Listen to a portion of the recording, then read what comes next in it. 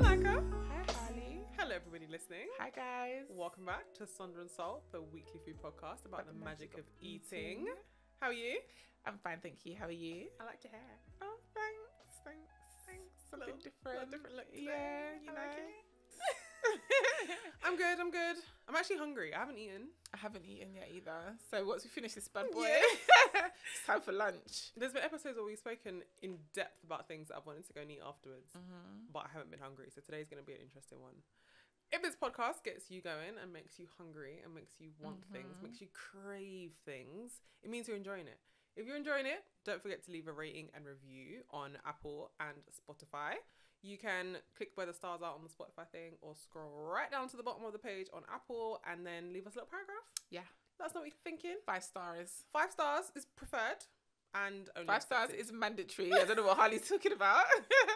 5-star reviews only. We really appreciate them, and they really do help with the reach of this podcast. Yeah. It's funny you say about if this podcast makes you hungry, because was it last week or so that we saw each other and we put up a clip about Turkish food, and then we had Turkish food like 2 days later. We actually did, and we had Literally. that. And that experience was that we said to the guy on the menu, it said couscous. Yeah. And I was like, couscous? I was like, Come on. I don't think so. Yeah. And he came over and I said, is couscous or is bulgur? He was like, yeah, it's bulgur. I was like, yeah, give me some of that. Run me that. I don't know couscous here in a Turkish restaurant. But what is your food highlight of the week? Right. My food highlight of the week is a little bit different. Oh? So last episode, I did mention that I'm getting my life back. Gone back to meal prepping and planning. You did. So I'm not really a big snacker. I don't really snack. It's something that I just kind of, a habit that I really tried to kill many years ago.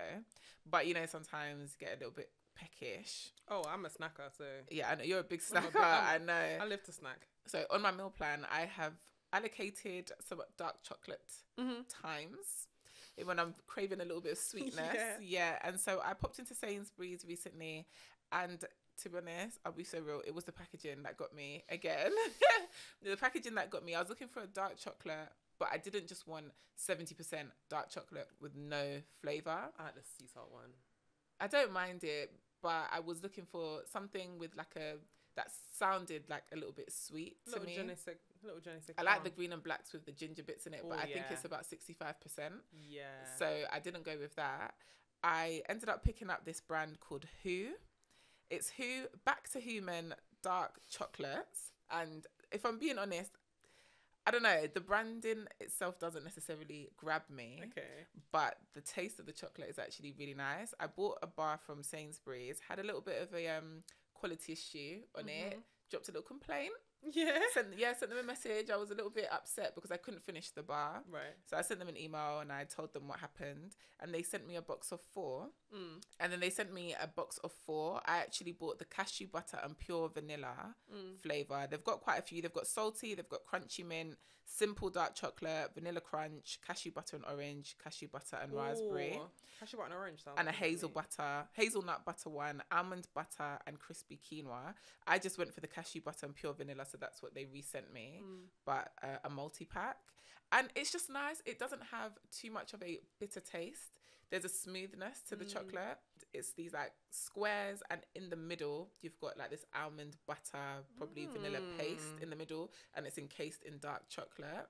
So I actually bought you a bar today, sweetheart. So you can try it. You've been trying to call me out last couple of episodes that I never bring you anything. So I've got one in my bag. But yeah, it was quite nice. It's called Who. It's like HU. And their mission is obsessively vet every ingredient to unite unbeatable taste with unmatched simplicity. We help people get back to human. Yeah, I would buy it. It's definitely a bit more expensive. I believe it was £3.50 for the bar. Yeah. After all that talk on shrinkflation, you're out here buying £3.50 bars of chocolate? I deserved a treat that day, if I'm being completely honest. Right. So I did pick it up. That's how they get you. Yeah, exactly. This is how they get you. Yeah. Well, my food highlight of the week, you were actually there, but you didn't indulge because you were doing all of this Who chocolate stuff. Yeah. But we went to the launch of East Winds, the book by Riaz Phillips. It's a new book. I was avoiding gluten. Yeah. Honey. Yeah. That's what I said. You said all this dark chocolate stuff. Yeah, you was on this Who stuff that you're doing. Whatever. Because there were doubles provided at the book launch, because the book launch is recipes from the Hidden Caribbean is the tagline of the book. The recipes are mixed heritage, I guess, from around the eastern islands of the Caribbean. But the doubles were very, what was the word? Free flowing, let's just say. Oh yeah, they had loads. Harley had loads. Well, you had my portion as well. Oh yeah, you told me to finish it. You were like, you can finish it. There's only one left. So doubles, for anybody who doesn't know, are basically these two flatbreads, the bara. Yeah. And then chana, which is a curried chickpea, and then a little pickle, kind of cucumbery relish. Like relish almost. Yeah, it's in all the recipes are in the book for every single element of this, and also the tamarind sauce, which I first became like proper aware of tamarind and the flavor of tamarind in Thai food. So, oh really? Yeah, when it pops up, I'm just like, I don't know, something a little bit nostalgic about it, because I did like a cooking course in Thailand. And I was like, oh, like I remember tasting this like for the first time and it being like, whoa, like I grew up eating tamarind. You can get these little I probably preserved tamarind balls, and like and they're full of sugar and like crusty. Yeah, and it's got the little seed in the middle. I love that. So my dad used to make tamarind juice. I probably did, because when I had that experience was with my mum, and she was like, "It's tamarind." Yeah, like you know what it is. Stop acting out. And I was like, no, I've seen it before. Is it because it was used differently? I think so, but something about the flavour of it anyway. So I just really liked that kind of little zing, that little kind of dressing. Yeah. I actually really like the way doubles look. I don't know. I think it's something about the diagonalness of it all.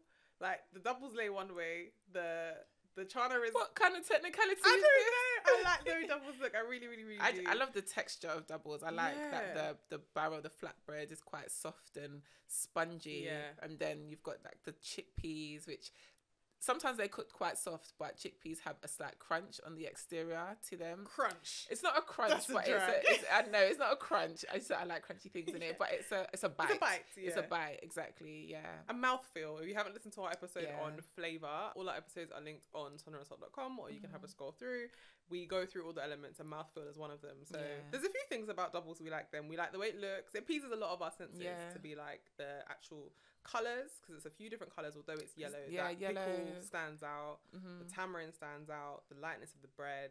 It's wet. The bread is dry. The flavour is just banging. The flavour is banging. It's banging. And there's obviously for both of us for different reasons. I know you've eaten them a lot in like America and Trinidad. When I went to Trinidad Carnival, we ate doubles. Doubles. That's all we ate. Well, but for both of us, there's like also a nostalgic element, even if it's just down to one part of it, like the tamarind, or whether it's going to Trinidad or whatever. So when we on the day of actual carnival, the day like where you're crossing the line, they gave us doubles for breakfast, and I just remember being in my whole outfit, had my whole carnival outfit on, my costume. And we were just walking down the road eating doubles at 7 o'clock in the morning. That sounds like a dream. It was so fun. That sounds like a loved dream. It. Amazing experience. Well, those are our food highlights of the week. We will reshare pictures of them on the stories, but if you want to see them as they happened, as we did share both of these things throughout the week, follow us on Instagram. Make sure you're following Sonder and Salt on Instagram, and then both of our Instagrams are linked on that and will be in the show notes of this episode. What are we talking about today then? We're talking about rice. Rice. There's that famous old saying, there's rice at home. Yes. When your parents don't want to buy you that little McDonald's or that little nice treat, and they're quick to tell you that there's rice at home. Yep. I think rice is one of those food products that are cross-cultural, very global, very, and everybody has a story about the time when they couldn't get the niceness that they wanted out of road because their parents said there was rice at home. So rice, how much do you think you know about rice? I thought I knew quite a bit about rice, but then when I found out that there's over 40,000 different varieties of rice, I realised that what I think I know is a small drop in the ocean, and it's very much dictated by where I live in the world and my cultural heritage, the type of rice that I eat and the types of rice that I'm exposed to. So I don't think I know that much about rice. So rice, as I'm sure everybody knows, is grown different types of rice around the world, but the conditions that rice needs to grow are basically hot and wet. Yeah. Paddy fields. Rice grows in paddy fields, like wet. Yeah. And the conditions for that are commonly in areas of Asia, across the Asian continent. I was about to say, so why don't we grow rice in the UK? But you said hot, didn't you? Because it's wet here. But also, you think there's a landmass that they're not putting a block of flats on and let us build rice? There's no way. There's just about space for the cows. For that good old British beef. Yeah. Potatoes and beef is all we can churn out. But yeah, rice. A lot of rice that we eat in this country anyway comes from across the Asian continent, and there, as you said, are over 40,000 types of rice or varieties of rice, and there are more. Like they're making more, crossbreeding more. Some because of like our preferences and the way things are going, but also some because of the climate. To make them more resistant. Maybe we can start growing rice in Liverpool soon. I don't know, like maybe find little Cotswold rice soon reach if they manage to crossbreed a rice that could grow in other conditions, because the conditions of the planet are changing. Of those 40,000 types of rice, how many can you name? So basmati rice, long grain rice.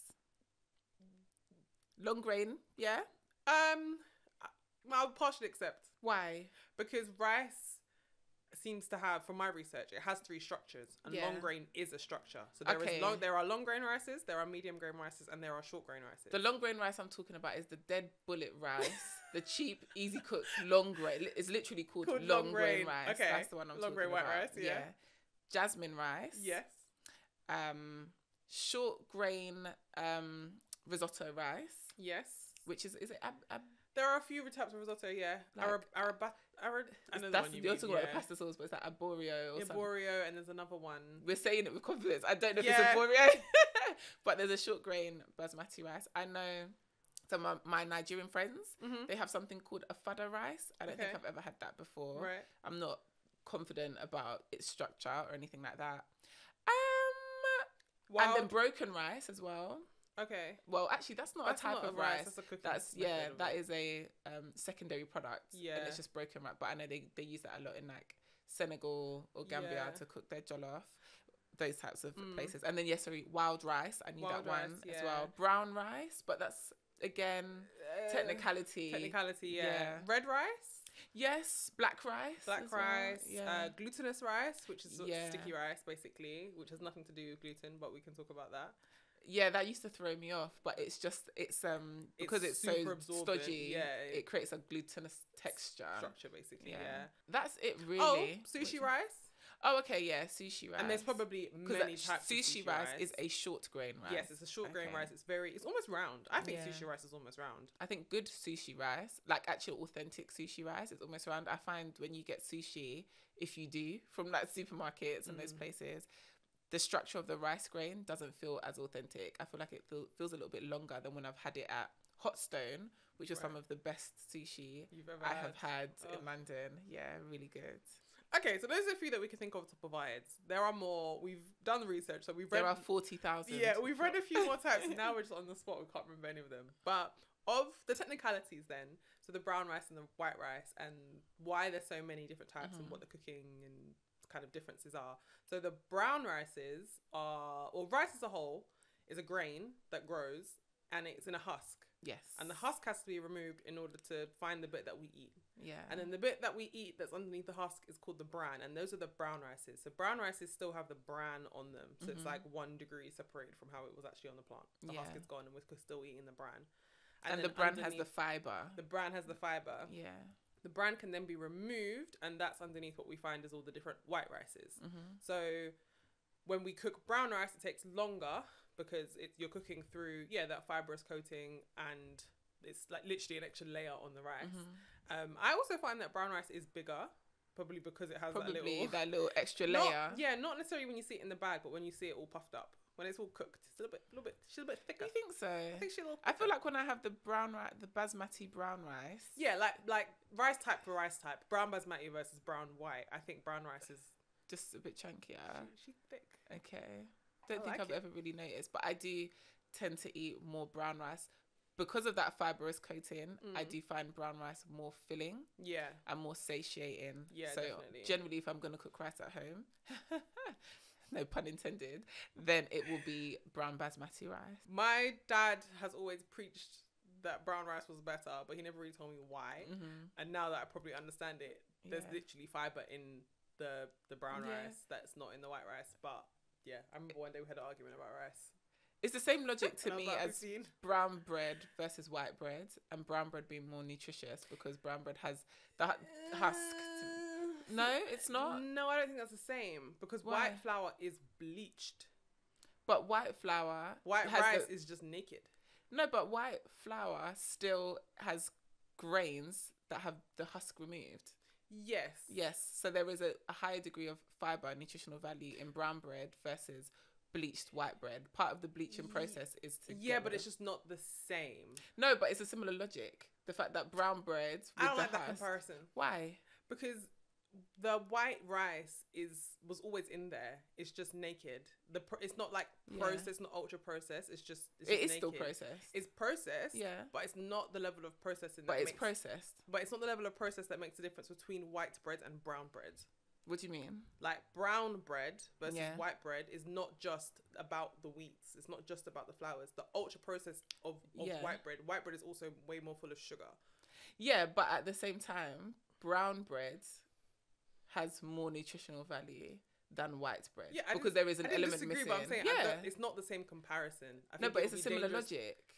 Similar, but not. If you're gonna have bread, the degree of bread that you should have is. But if you're gonna have bread, white bread is the worst thing that you can have. Exactly, but that doesn't necessarily apply to rice. That logic there doesn't apply to white rice. It does. No, I don't think that's true because there's literally data about the healthiest people in the world and how the Japanese are the healthiest people in the world and how much white rice they consume.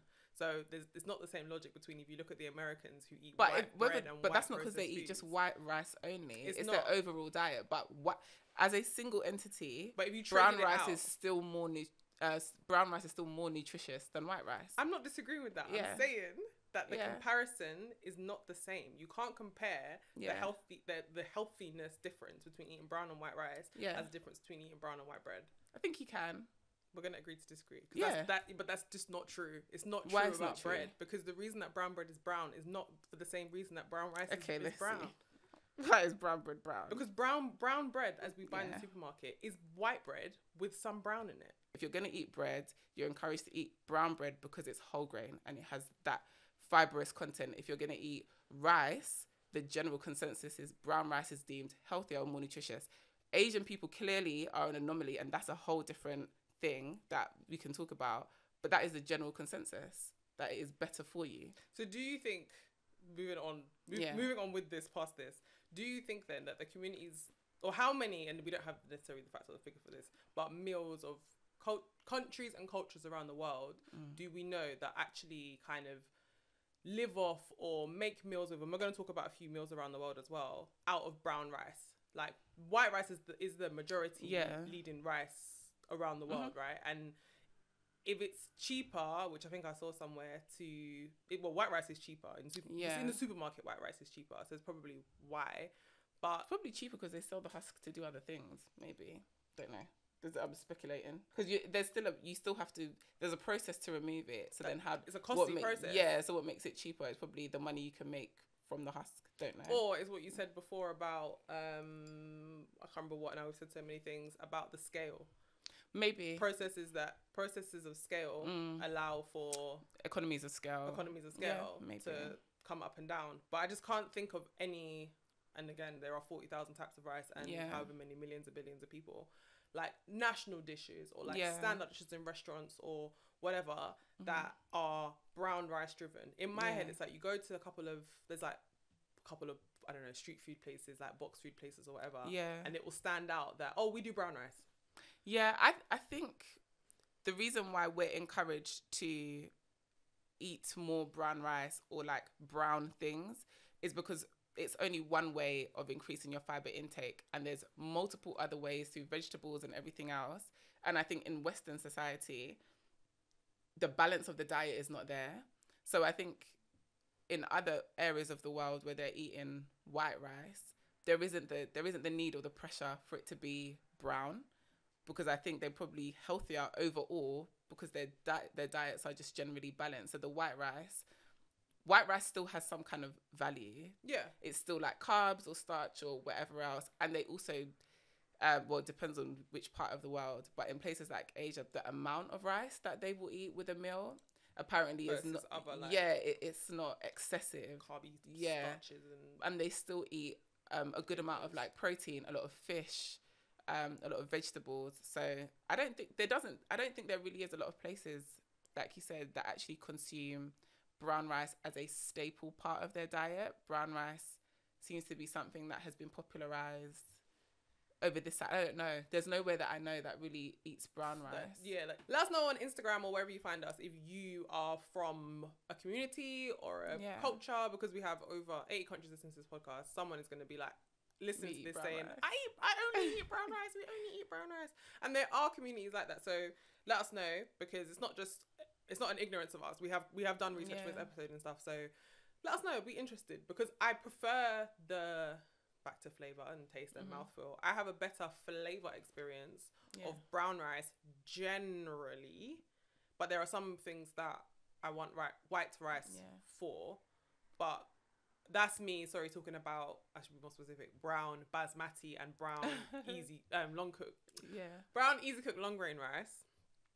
And I'm wondering then, to say for example, are all white rices available in brown?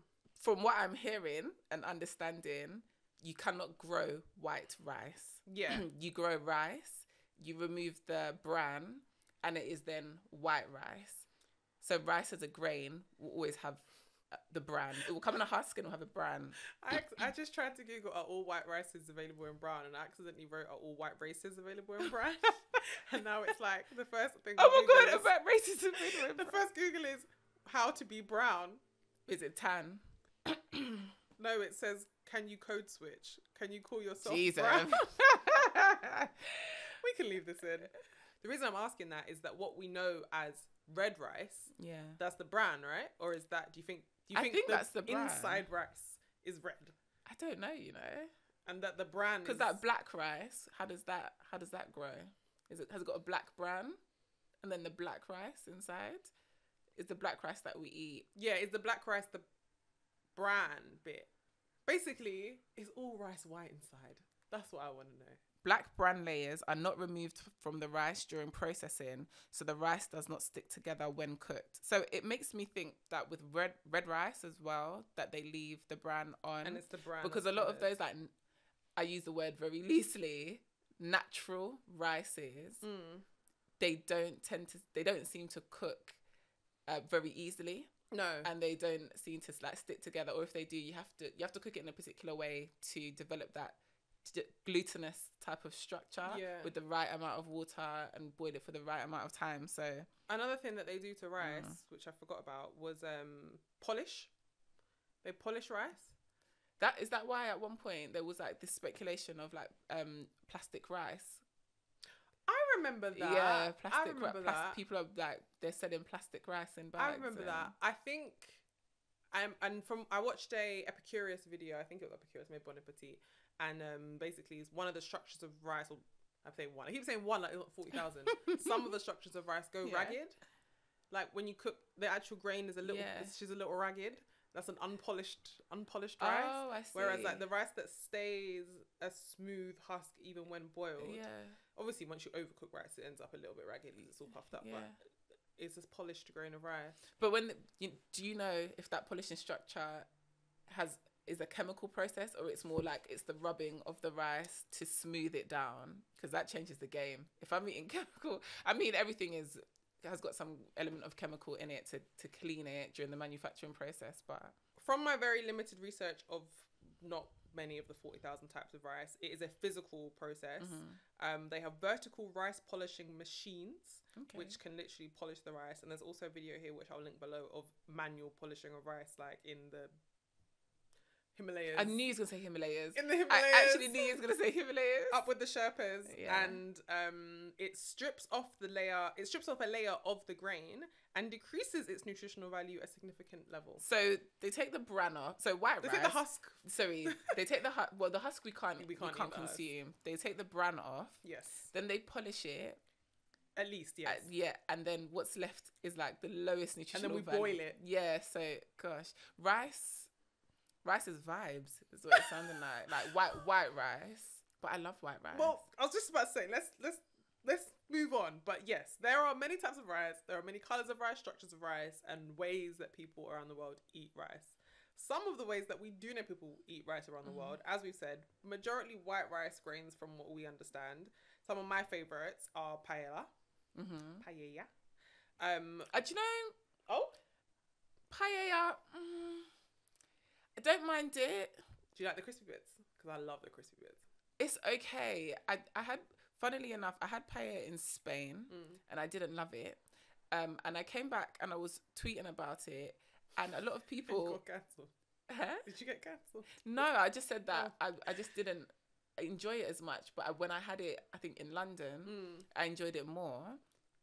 And funnily enough, quite a few people were saying that obviously depending on where you go in Spain, it's just not the best place to get paella. And I think that's probably an impact of tourism sometimes. There's a few places like Venice, they say the food in Venice is crap, and it's... Oh, really? Yeah, apparently. That's what I've heard. I watched a documentary on Netflix that was exploring the food in Venice. I think it may have been Somebody Feed Phil. Oh, yeah. And he went... Love that guy. Yeah, and they were talking about... Even like the Venetian people were just talking about how because of the influx of tourism and kind of bending to what tourists want, the food quality in Venice just went into the bin and it just wasn't very good. So I wonder if there's elements of that in the Spanish community where paella is just made en masse, as they say, and it's just not as good. I don't know, but I went to... Where did I even go? Can't remember. I agree with you, because I've had paella a few places around Spain, and I would say that in... Number one, they always make it that you can't have it for one. Yeah, so it's a big pan. You got to have a big pan, or at least for two. You got to have it at least for two, which I think helps them. Well, I always thought it's like, okay, cool. It's because you're making it really well. It's like it's got to have a certain sock and seasoning or whatever. And you don't want to make it for one. But I agree with you. I've had some whack paella in like Barcelona. Some of the paella was rubbish. And I'm like, I've heard amazing things about paella here. Madrid, I don't even think we really bothered, because we looked at it and we were like, I just don't think that's hitting. Yeah. But then Mallorca, like full on tourist Mallorca. It was good. It was good. It was amazing. I think that's where I was, but I went to like the old town. There was a restaurant that we went to. They recommended it at the hotel. And I wouldn't say it was bad. Yeah. It just wasn't giving. It just wasn't giving. There's that too. And I think the reason... Well, I'm someone who likes to eat pork and seafood. And that's like a lot of what's in paella. So I think a seafront paella to me is always going to be better. Like on an island, on a Spanish island, Madrid, I was like, doesn't really, because it's landlocked. Landlocked, and I don't know. Maybe it's just a vibe. Maybe it goes back down to flavor in terms of what can I see, what can I smell, what am I doing here? Can I eat it? Can I see the sea? Yeah. Like, especially when it's not my it's not my culture. Maybe I've just romanticized in my head. Well, that's what I had to tell myself. What the experience of paella is supposed to be. And like you see it in all these amazing movies and you're like, oh, the crunch and the crisp. And you see it on Netflix and it's like when they scrape it and it's got those crispy bits. Sometimes I've gone to the bottom of paella and there's no sticky at all. Yeah. I did wonder if it's just not for me, because I'm always conscious that when I taste something, if this may very well be the authentic dish. It just might not be for me. And so I think my argument on Twitter was that I don't think it's for me, because when I've had it, and I had it in Spain, I didn't love it. And it was quite a few people that came back, and a couple of people that said they were of Spanish heritage that said it's not necessarily the best place, funnily enough, to try paella. You're better off going into a home. Well, always. Yeah. So maybe that's why I missed out. But in Borough Market, I do like that one. The paella that they sell right by like the fishmongers on the corner. That one was nice. It's not as wet. I find sometimes it's a bit dry, but it tastes good. Your relationship with paella, or maybe your expectation of paella, is also linked to your like taste of pork, like what you. Because it's, well, from my experience, it'll be a pork broth or a chorizo broth. So, I don't know. But other rice dishes around the world, let me know what your vibes are on these. I happen to love a biryani. I do like biryani. I do like biryani. Do you know, one thing I will say is rice dishes. I like rice, but I don't like to eat a huge amount of rice. So, I like a biryani. Can't relate. Really, I don't like a plate full of rice. Just doesn't do it for me. So I do like the flavor of a biryani, but it's not something that I would never really order it, because I'm only gonna have a little bit of it. Yeah. And then I would like the curry or something. That was one thing. I'm not talking about all that. One thing I loved about the Dishoom biryani, they don't have it on the menu anymore, the lamb biryani, because it was a meal. Like, it had chunks of lamb in the biryani, veg, like green beans, all this stuff in it. Whereas when you get a biryani from a takeaway, you order the biryani and you get veg curry on the side and yogurt. Like it's a rice, but it doesn't necessarily have meat or stuff in it. You can get chicken biryani, you can get whatever you think biryani is, but theirs was really like packing. Like I don't need to order anything else with this. But I agree with you that even just, we'll get to a few others, but certain rice dishes, I'm like, and it's just a lot. The ratio. But I can do paella. I can do risotto. I do like a good risotto. Like just creamy, cheesy mushroom risotto. There's not much else in risotto though, like scale in terms of what you said about biryani, or do you like it really full of bits?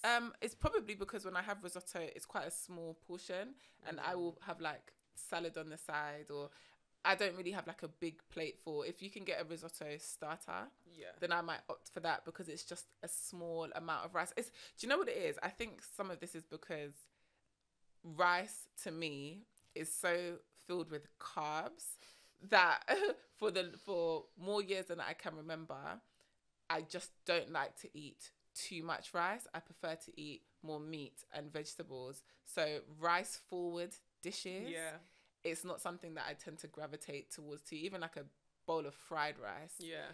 I like a bit, but I like rice with a bunch of salad and some meat. If you're new here and you haven't listened to season 2, episode 2, which is toxic diet culture and our relationship with food. I just feel like you're calling me out. No, it was both of us. We both spoke about that, but just not to rub it on about it now. But we have a whole episode about like how our relationship with food has changed over the years, and like periods of our life when we fell in love with certain food groups and then fell out of love with certain food groups, and how that's left where we are right now. To be honest, we should probably do an update of that because the last year has even been another update. I'm telling you, the gluten journey and all sorts of things. But you just reminded me when you said starter risotto, arancini. Oh, you love an arancini ball. You love an arancini ball. Yeah, again, it's not something that I would.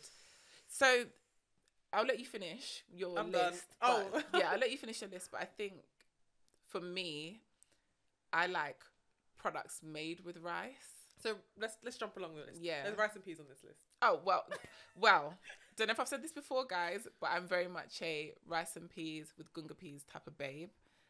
So I like rice and peas, but the pea is more important to me than the rice because I find that the pea lends the flavour and I like the flavour of gunga peas. I'm not a red peas, kidney bean type of babe, really. Mental.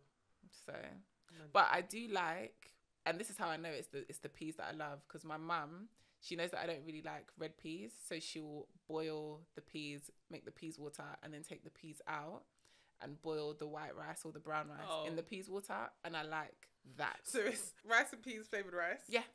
I love it. And it's just without the jumble in my mouth of red peas. I just find them overwhelming. But if it's gunga peas, fantastic. I love it. Another thing on my list that you have experience of and have spoken about, but I don't, is the Hainanese chicken rice. Yeah. You really enjoy that. I love that. So it's poached chicken.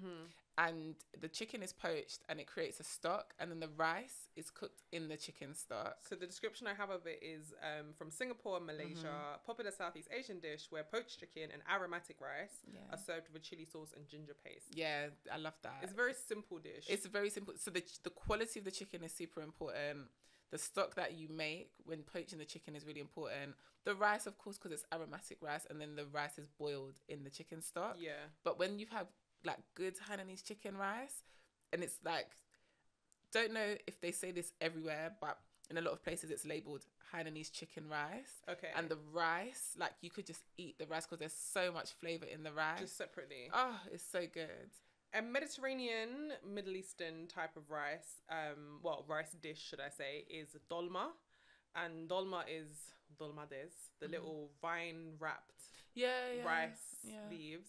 And they can be vegetarian. A lot of places that do them, like M&S Deli ones, are vegetarian. So they're just like mint rice in the vine wrap. They put mince in them sometimes, don't they? Yeah, they put lamb mince in them sometimes, or just any meat across the Mediterranean. Like Mediterranean flavors are quite similar, but obviously between the different regions, sometimes they'll have like parsley, different seed, like. But I love cumin. Possibly like on the more Middle Eastern side, definitely. A good tardig.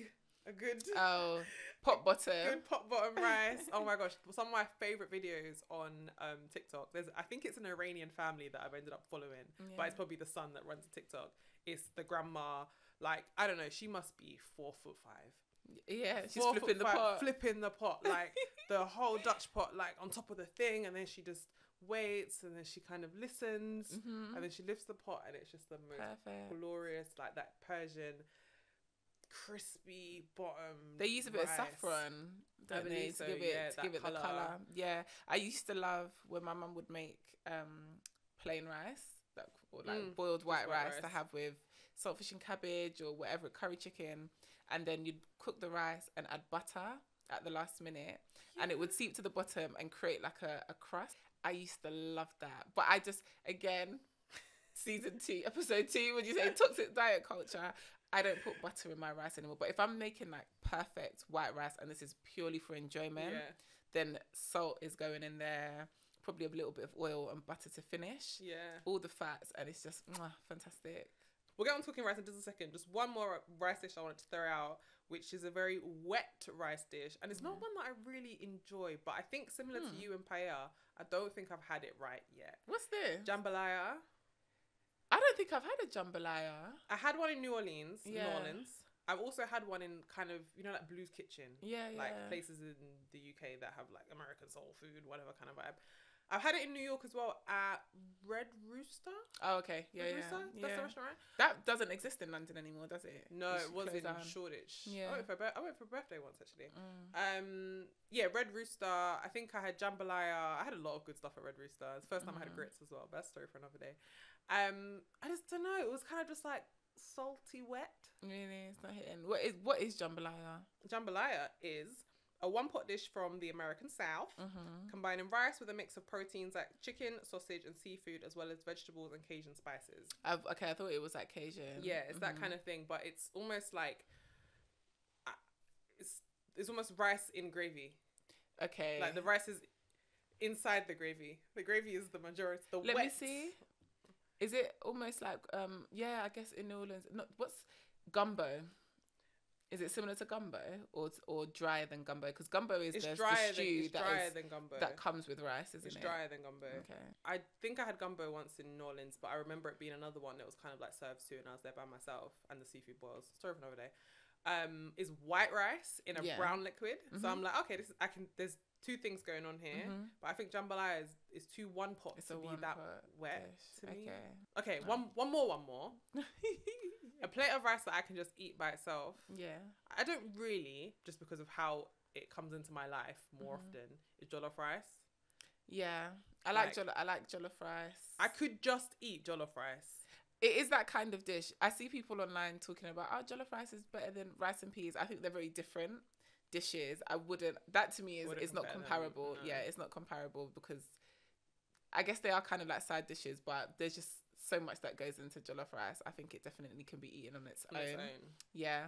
Are you eating it with long grain or basmati? I don't discriminate. Really? You know what it is? I don't really cook it. Okay. I cook it. I have cooked it.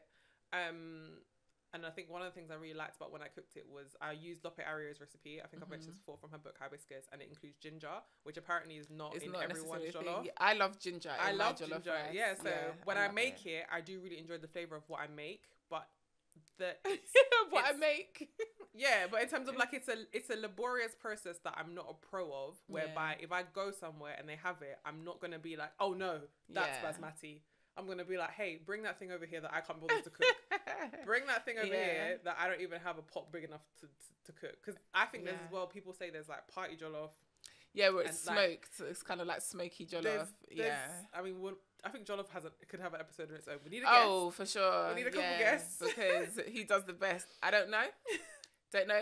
You know what? I don't care. Like I said, I need someone to provide the jollof that I don't have to cook. Yeah. And if you want me to be a taste tester while we continue the diaspora war. What I've realised I love is Nigerian style, like the Nigerian stew base, the jollof stew base, with the basmati rice, which basmati rice, from what I've been told, is very much more of a Ghanaian thing to do. That sounds like... That is my perfect jollof rice, is Nigerian vibes with Ghanaian rice choices. That sounds like a bit of me. And then if I have to, I'm gonna want plantain. £1 coin plantain. No, give me the slants. To be honest, I would want fried plantain, long slants plantain, and I would want chicken. Yeah, I like beef stew on the sides. Yeah, or fried chicken. I'm not really into the jerk and jollof thing. It's a bit too much for my palate. It's OD. I find good jollof rice quite potent in its flavour, and so I need something quite simple or similar in terms of like stew, like a tomato-based stew on the side. So those are a lot of different rice dishes around the world, which all have very specific cooking methods to, you know, get the end result. But let's just talk about rice. Plain, boring rice. Yeah. Just rice. What are the basic principles of cooking rice? I think for me, some of the key principles when cooking rice, the first one, and this is not negotiable, I think, is to wash the rice. I don't think it's not necessarily about cleanliness per se, if you think that it's clean enough, but it's about removing that additional starch. And so if you want to cook good rice, rinsing the rice off is definitely a step that you want to take. So whether it splashes, it's not chicken, do you know what I mean? But you'll be doing yourself a disservice by just, you can actually taste the excessive starch. I've had rice before that has not been rinsed, and I can taste it. And you can see at the top of the rice where all that starch is kind of gathered at the top. Yeah, and you can just taste it. It tastes dusty. So I definitely say rinse your rice, and you want to rinse it. I rinse my rice in a sieve. I think people that are rinsing in a bowl and pouring it off, girl, you like hard work. I didn't know how to cook rice for a long time. Yeah. I would cook rice. I was cooking rice. I was just not cooking it well. Were you one of those people that were like boiling the rice and water and then pouring off the excess water? No, because that's easy cook rice. So easy cook rice is like that, but I was trying to cook basmati rice because have you cooked easy cook rice before? Is that actually how it's designed? Yeah, easy cook rice is like pasta. Cool, blam. I actually never knew that was a thing. Yeah. That's how you cook easy cook rice. And you also there's no real ratios. Just make sure there's enough water. Yeah. Because you're gonna pour it off. Really? Yeah. It's actually designed like that. Yeah, that's how crazy. you cook easy cook rice. No, thank you. Well, easy cook rice, I grew up eating, but then by the time I started to learn to cook rice, we were eating basmati rice. So there's only basmati rice in the house. So I would be trying to cook it and cooking it badly. Okay. Either it was under, whether it was over. Sometimes the water cook out, but the rice is not cooked. Trying to add cold water to the hot pan of rice, all this kind of stuff. So there was a time 100% in my learning to cook rice process that I was washing out rice, like trying to wash it just in the pan. By the time I then tried to make the ratio of the water work, half the rice is down the drain. Yeah, that's terrible. And then I think I saw a video one time of like how to cook rice, and the lady was just washing the rice and talking like this. Yeah, in the sieve with a sieve. That's what I do. I was like, why am I washing it in a bowl, pouring it off? Half of it is down the drain. Yeah. Like you said, it's just stressful. When I wash it in a sieve, you can see when the water starts to run clear. You're good to go. Do you know what I mean? And I can just mix it around and get out any dodgy little grains of rice. And, Okay, so the rice is washed. Does rice, or which rices, require soaking?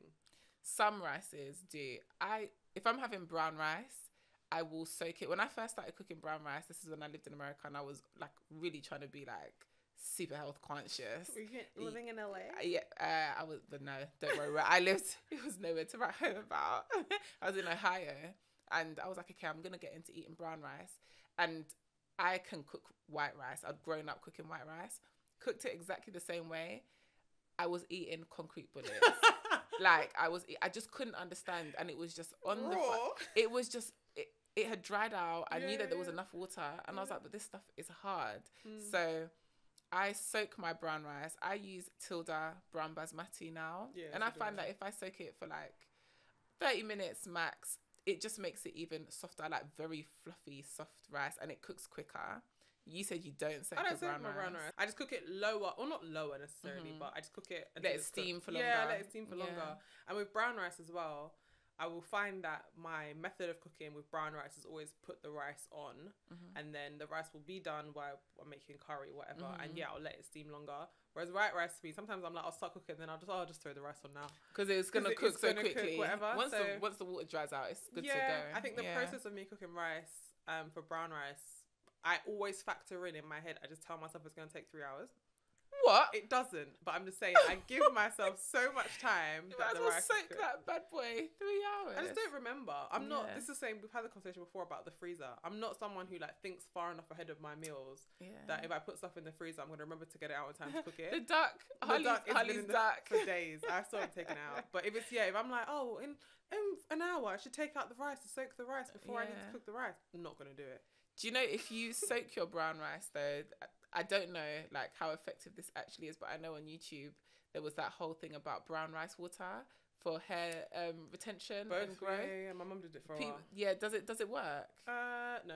Right, fair enough. Well, it didn't work for her, but also you have to be careful because like the amount that you make and the amount that you use, the rice water goes moldy. Yeah, it's fermenting. It's fermenting. So just if you're one of those people, just be careful. You only have to make as much as you want to use. Yeah. If you make rice a lot, then you get it fresh. I thought about it one time when I soaked my brown rice, and then I just thought, I can't be bothered with this. There's probably a benefit, but again, the system of my life. The day I want to wash my hair, I need to wash it now. Yeah, exactly. Am I collecting rice water just in case? Yeah. No. Yeah, no, thank you. Oh, could or should be washed. Yeah. It could or should be soaked. What are the principles? Well, they say to make sure you use the right pot. I tend to use like a saucepan. The thing is, I can't tell you what pot exactly, but you tend to know if you cook enough rice what pot to use to cook the rice well. And so once you've got your pot and you want something, I don't think it needs to be non-stick, but there are some pots that just burn things. Yeah. I've got two. Yeah, there's some pots that just burn things. Yeah. And I think if it's like a stainless steel pot that you don't know how to handle, then you might get a lot of the rice stuck around the sides. So you want to make sure that you've got a good pot. Tends to be a saucepan for me. Yeah, I will link my tried and tested. It's a Le Creuset pan. It is non-stick, but it's heavy, so it takes a little while to warm up. It distributes the heat evenly. I think that's important for cooking rice. Yeah. Okay. Cool. And then you want to make sure that you're using the right amount of water to rice. So typically, I tend to go for a 2-to-1 ratio: 2 cups of water to 1 cup of rice. But again, it depends on the rice that you are cooking. So if you're cooking a specific variety of rice for the first time, you might want to do a little bit of research because some require less or more water. But for everyday cooking, like basmati rice, I tend to go for a 2-to-1 ratio. 2 cups. And this is like actual measuring cups that you get. This is not like a teacup. But then at the same time, as long as you're using the same thing for both the water and the rice, then you're measuring it equally. Yeah. So you want to use 2-to-1 or 1.5. Some people like a little 1.5. A little texture. I like my rice very soft and fluffy. Yeah. Some people not putty. So I don't want it to cook soft and turn into porridge, but I like it soft and fluffy. I don't like it like super separate. I do like a very slight amount. Rice. Yes, very slight amount of starch. Like if you were to put it, you know, when everyone was doing like when they serve the rice in a cup. And it will hold together. It's not going to fall apart. That's how I like it. I like soft rice. I mean, I like all rice, but I do like my rice with a little bit more bite for certain meals and not for others. Yeah, I know what you mean.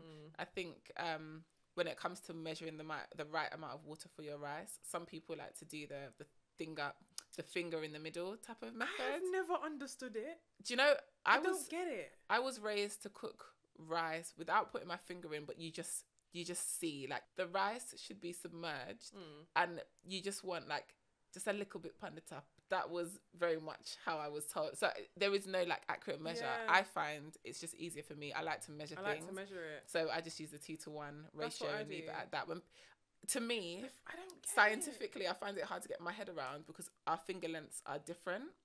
So how is your finger versus my finger an accurate representation? I think it's, and this is me speculating, I think people have learned it your way in terms of they know what it's supposed to look and feel like to on their finger. Yeah. So initially their mum would have put the rice and the water and been like, put your finger in there, like, see the difference, see the height, see how it's supposed to be.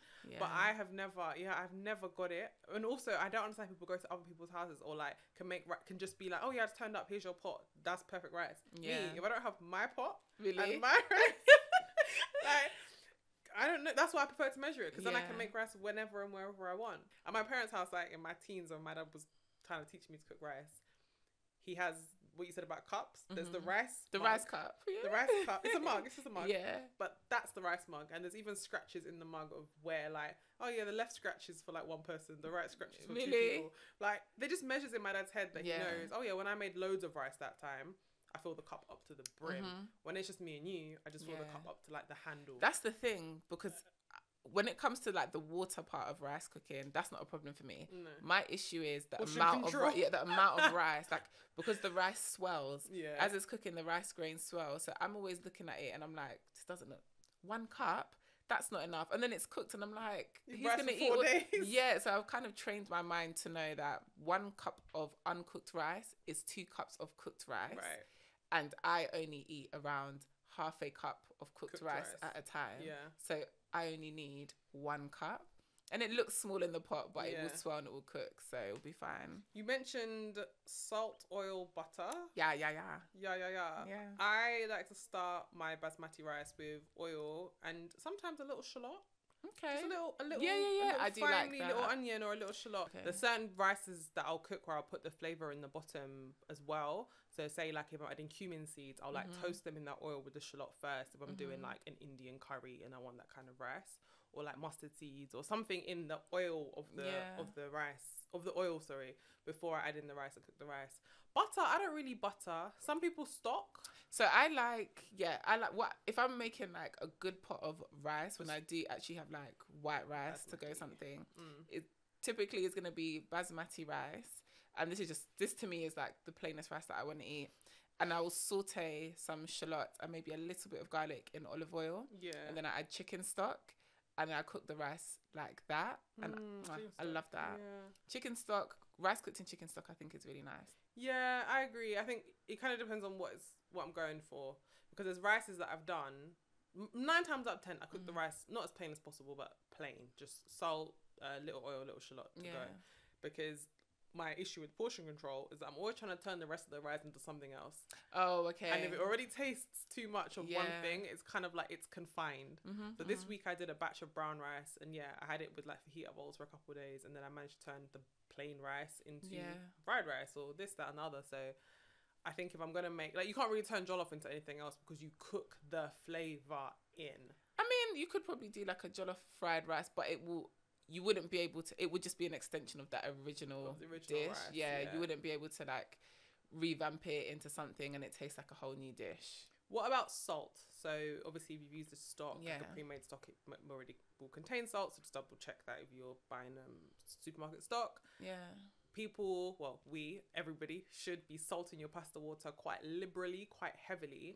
What's the vibe with rice? I salt my water for rice. I think if you want to be like super like low salt, health conscious type of thing, then you can, it's not going to affect the texture or the outcome per se by not adding salt. But if I'm cooking rice, I still want the rice, and I think rice has a pretty nice flavor. The salt will bring that out. So I like to add salt to the water when my rice is boiling. Same. Yeah, that's the bare minimum to me. Even if I'm not gonna like fry off any shallots or something, I'm just cooking up just salt. At least salt. Yeah. And I also would say that we have an episode all about salt and the curse of all pepper seasoning. When you're cooking something like rice, or when I just like to use like fine salt. Like I have a Himalayan salt grinder now actually, so that kind of salt. But using like Malden or that's not what it's made for. It's not a finishing salt kind of dish. I know we love to salt bathe things. Yeah. But to be honest, when you're cooking rice, because you want it to distribute evenly in the water and through the rice, you just want something that's finely and absorb milled, easily, dissolve straight into the water. If you salt your rice at the end or the beginning or whatever, if you're making basmati rice where you don't mix up the rice again, the place where the salt landed might be where it landed. That's it. Yeah, and you'll get like these pops of salt. Yeah, these pops of salt, which is not very enjoyable. So you said also about steaming the rice. I just like to boil my rice out until the water is gone, and then turn the heat off, leave the lid closed, and let it kind of finish off while I'm doing whatever I'm doing. When I'm cooking the rice, it will be boiling on a moderately high heat.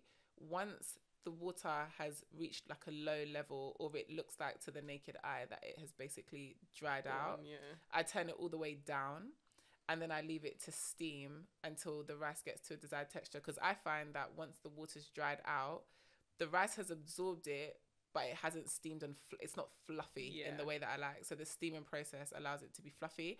I grew up putting a layer of foil I was just about or to ask. cling film over it. I think ultimately what that is, I never really used a tea towel, and I definitely wasn't allowed to use a plastic bag. I know some people use that, but I think that's probably a bit OD. Like, hygienically, you can use cling film if you're going to do that. I think ultimately that's an act of trying to trap in as much of the steam as possible. And like, I think with a good pot with a good lid. Exactly. If you've got a good pot and a good lid, you probably don't need to do it. However, I will say a lot of these pots have got that little eye hole that lets out some of the steam, and you're trying to trap as much steam as possible to allow it to get really fluffy. So I do still put a layer of cling film over the pot lid and pop it back on just to let it steam off. Sometimes what I do if I use that pot, which is my smaller pot, I put the wooden spoon. I rest the wooden spoon right on the top so that it blocks the hole. A bit still comes out because you'll hear it like just shaking, vibrating. It doesn't have a steam outlet. But I did the foil thing once. You know, I'll tell you now because, like I said, I had some real tragedies. The tea towel one is good if you actually are trying to draw out the water. Oh yeah. If you are trying to draw out the water, because the tea towel will absorb it. So if your rice is cooked but your rice is still bit too wet, I'll put the tea towel on. Well, I can't remember how many times I did this. I've done it in a while. I'm all right now, guys. Put the tea towel on like in one spot of it, leave it for a couple of minutes, and then move. So is this onto the actual rice? No, just over the top of the pot, and then put the lid back on top. And that circle that's been exposed is now full of liquid. Oh, really? Like it would draw up the moisture, and then I'll pull the tea towel along and get a new dry patch, and Really? that will pull up the steam. Yeah. Oh, okay. I did see a video online that if you've added too much water to your rice, if you put a potato in there, then the potatoes absorb moisture, so the potato will draw out all of the extra moisture. I've heard that too. I think once you've gone over a certain threshold, you're done for. That's it. As long as your rice, I have eaten many a pot of rice like that because it was edible. It's what, when like rice pudding rice? Not that bad. Okay. But it's when the rice is under that you just need to probably... No, but if it's under, you can still save it. You just have to keep, as long as you're still cooking it. Yeah, it's true. I mean, if you've taken it off, it's true. But if it's under, you just need to add a little bit at a time, because you can put in, but you can't take out. So just want to add in a bit of water at a time until it gets to the desired fluffiness that you want. Yeah.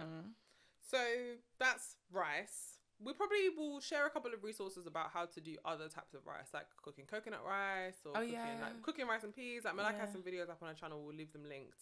One last point on cooking of rice is rice cookers. Yes. I've never had one. I have. Thoughts, feelings? There was a time where during my growing up period where my parents would actively use the rice cooker. Okay. I think it's efficient. Some people call it lazy. I know how to cook rice without a rice cooker. Yeah. I don't need to. I don't need to put it on a pot. I don't have one now just because it's an extra appliance that takes up space.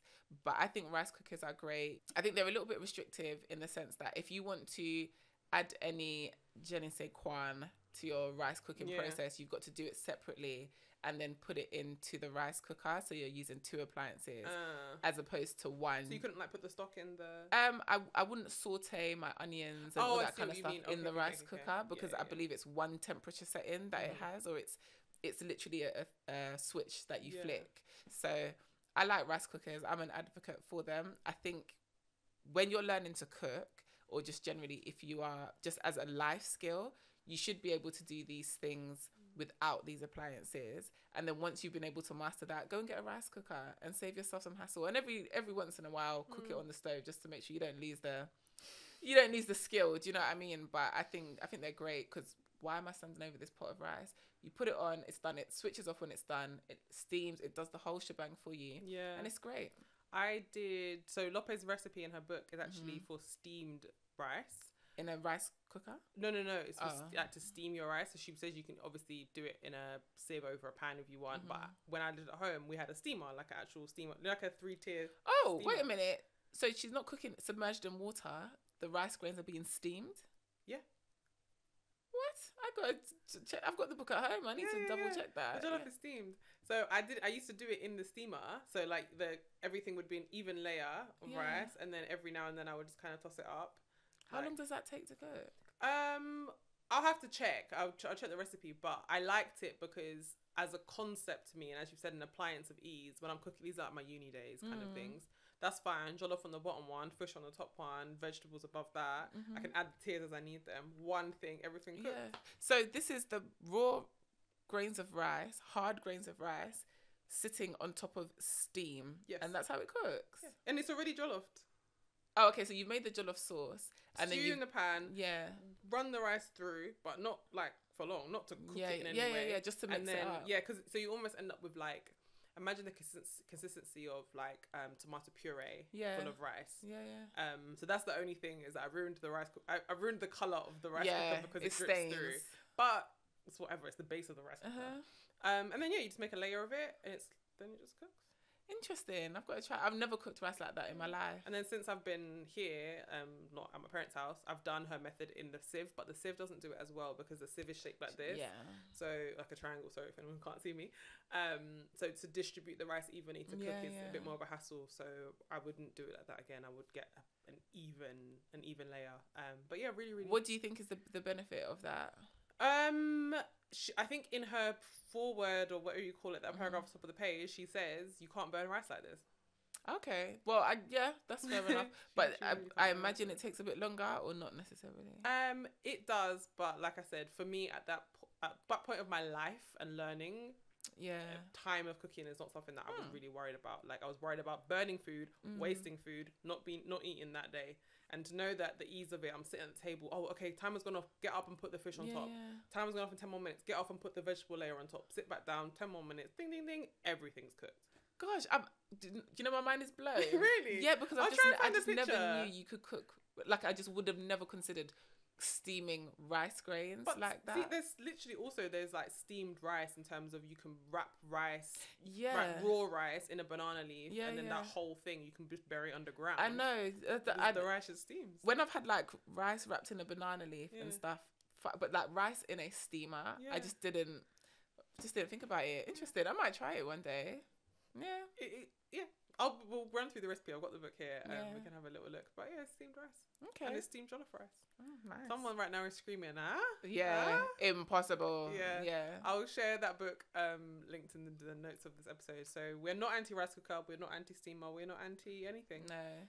Asian people eat a lot of, like, East Asian people as well eat a lot of rice and like plain rice, and they swear up and down by rice cookers. They think they're absolutely great. It cooks perfect rice in their eyes. So we had a conversation which is available on sondersalt.com and also linked below about food hygiene, and we've had a fair few conversations about reheating rice and that kind of thing. So we won't touch on that again now, but just know you should do it very well. Heat the rice through so it's hot.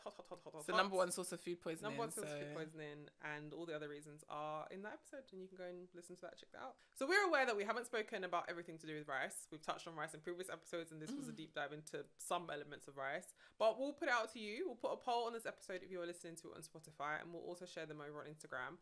What more do you want to hear us talk about rice? Because we could talk about rice. Yeah, there's 40,000 varieties. There's multiple different dishes and ways that you can cook rice. Different cultures eat rice in different ways, and all of the different products that are made using rice, like rice milk, rice noodles, rice paper wrappers, rice crisps. Right. If you want to have another conversation about rice, not necessarily next, but a little bit down the line, let us know in that box. DM us, find us over on x.com. Yeah. Let us know your thoughts and opinions of this episode and where we can take it next. Let us know your favourite cultural, whether it's your own culture or someone else's culture, rice dish that you absolutely love, your favourite type of rice. Let's chat rice. Yeah, favourite rice recipes. Yeah. And what times now as an adult have you realised that there is rice at home? Like where have you been at the gates of the Golden Arches and been like, what am I doing? There's rice at home. Because I feel like that's the point of our life that we're at now. It's like there is actually rice at home. I have to check myself sometimes that you've got food in your house. And we are eating everything in this house. Rice, one thing I will say about rice is it's a very reliable staple.